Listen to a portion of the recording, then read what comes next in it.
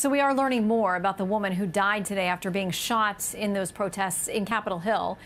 Correspondent Jeff Paul has the latest on that part of the story for us tonight. Good evening, Jeff. Yeah, good evening, Shannon. The investigation into the shooting is still in its early stages, but here's what we know so far. The family of the woman killed has confirmed her identity as Ashley Babbitt of San Diego. She was reportedly a 14-year veteran with the Air Force. We also know just the day before the shooting, she sent out this tweet in response to another, quote, "Nothing will stop us. They can try and try and try, but the storm is here and it is descending upon D.C. in less than 24 hours, dark to light." The shooting happened after 3 p.m. today inside the Capitol as pro-Trump supporters stormed the building.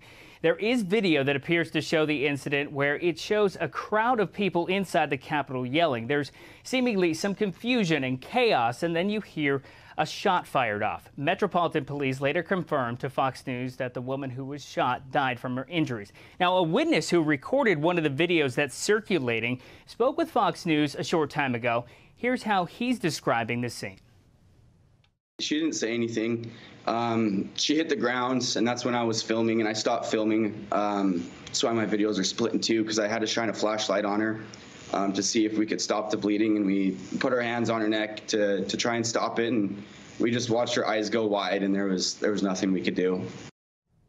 Now, Babbitt's mother-in-law also told our local Fox affiliate in D.C. that, quote, "I really don't know why she decided to do this. What is unclear is specifically where the shooting took place inside the building." Shannon. All right, Jeff Paul for us tonight out west. Thank you. As I mentioned late yesterday, the Metropolitan Police Department is handling the investigation of the U.S. Capitol police officer-involved shooting that occurred in the House lobby area. The decedent in that shooting has been identified as 35-year-old Ashley Pameton. Ashley, also known as Ashley Babbitt of Huntington, Maryland.